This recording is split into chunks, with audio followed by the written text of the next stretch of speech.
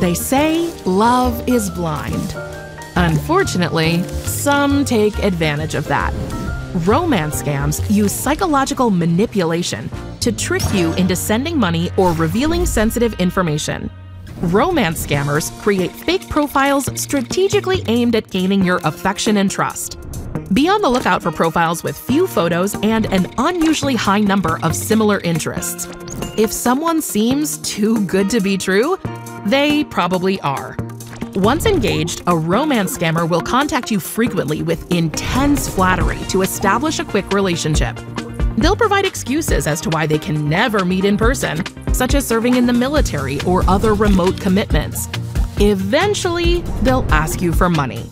Common reasons include travel expenses to see you, medical emergencies, and debt relief to start a new life together.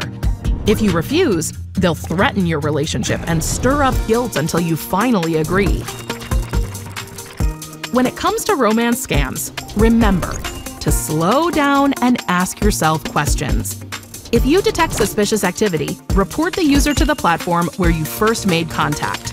If money has already been sent, contact your financial institution directly at the number listed on the back of your bank-issued debit card, in your banking app, or the bank's official website.